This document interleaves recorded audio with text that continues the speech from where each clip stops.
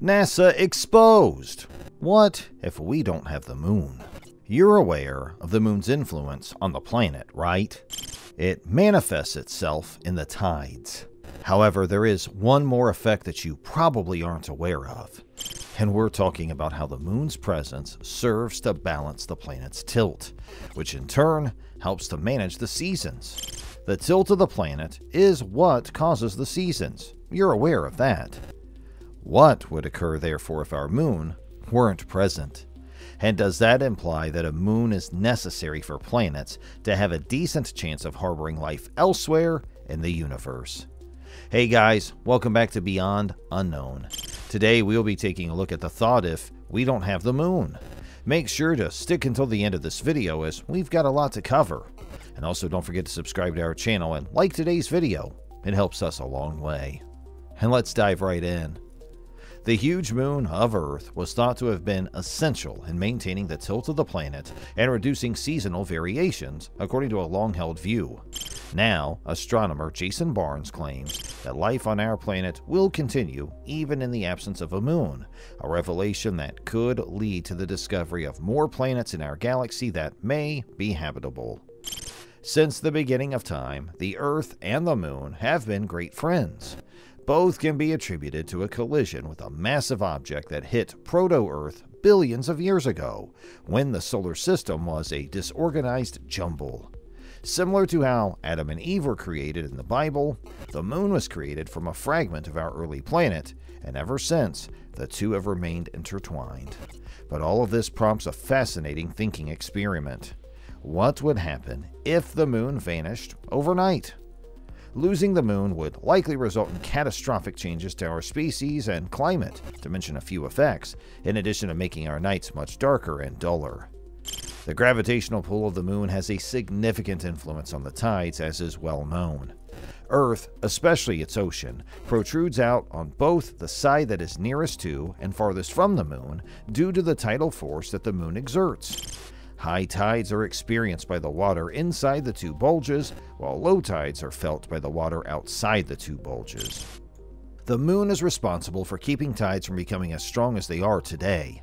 Without the moon, tides would be between 50% and 75% weaker, relying entirely on the sun's gravitational pull. Without the moon, tides would still exist, but they would be considerably weaker, causing the material to move across the world's shores at a much slower rate. Crabs, mussels, starfish, and snails are just a few of the creatures that are significantly dependent on tides to survive. For instance, thousands of silvery grunions leap into the coast to mate twice a month from March through August.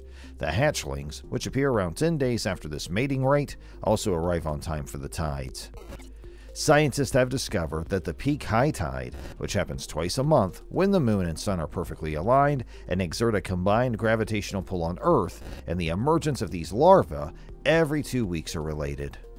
The fact that tidal movements create current, which then spreads warm water around the world, further emphasizes the significance of tidal movements in determining Earth's climate. Without tides, local temperatures could be more extreme, both warm and cold, and unexpected weather events like hurricanes would be considerably more frequent. It is difficult to forecast what would happen in the absence of a crucial component like tides, because the climate is a complicated system with many interdependent pieces, but the results would undoubtedly be ugly. Not just coastal ecosystems would suffer greatly as a result of this broken relationship. Even while the moon barely reflects between 3% and 12% of the sunlight that strikes it, it is still enough to allow for some nighttime visibility. Without the moon, it would be darker than when there is a new moon, which would be quite confusing for many nocturnal animals like lions and owls, some of which would quickly become extinct due to their inability to find food. But there would also be some winners. Rodents, for instance, tend to hide more when the moonlight is at its brightest, thus they would thrive in a world without the moon. Nocturnal or not, a lot of different creatures rely on moon cues for reproduction. Gravity, geomagnetism, and variations in light intensity are a few of them.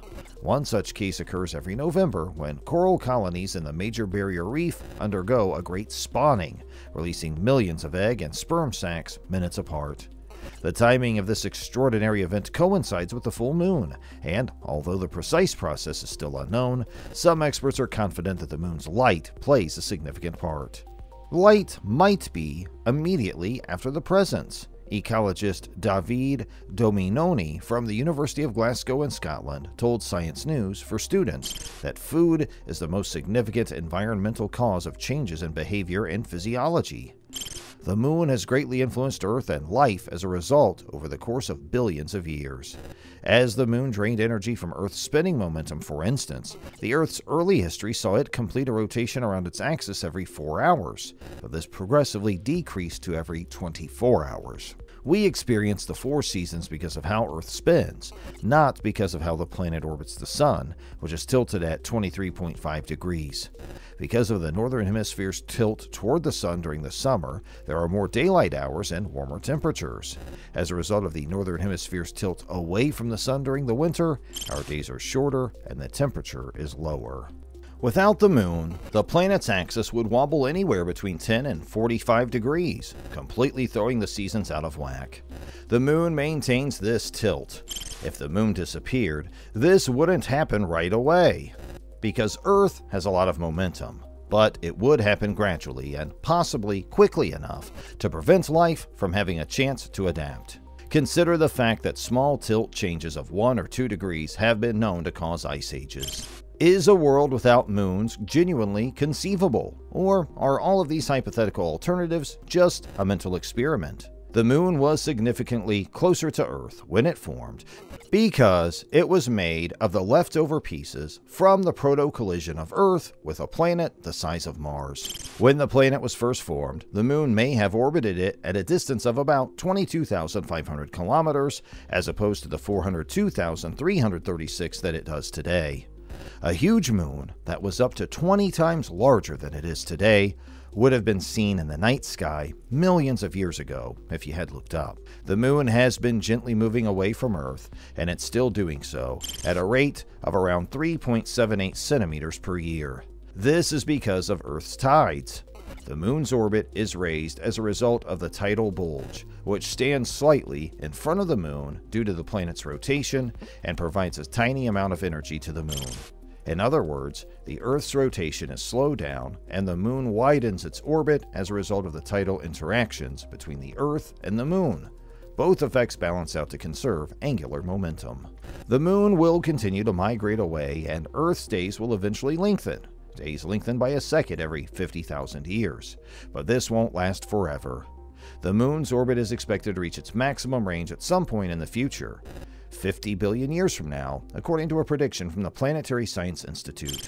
One side of the Earth will always face the moon at that time, exactly as it does today, since one side of the moon will take 47 days to complete an orbit, and Earth's rotation period will likewise be 47 days. Earth and the moon will no longer experience tidal impacts on one another, since the entire system will be in harmony. And that ends today's episode. We hope that you enjoyed our video. Please subscribe and leave a comment down below your own thoughts, and don't forget to like today's video. And we'll see you in the next one. Thanks for watching.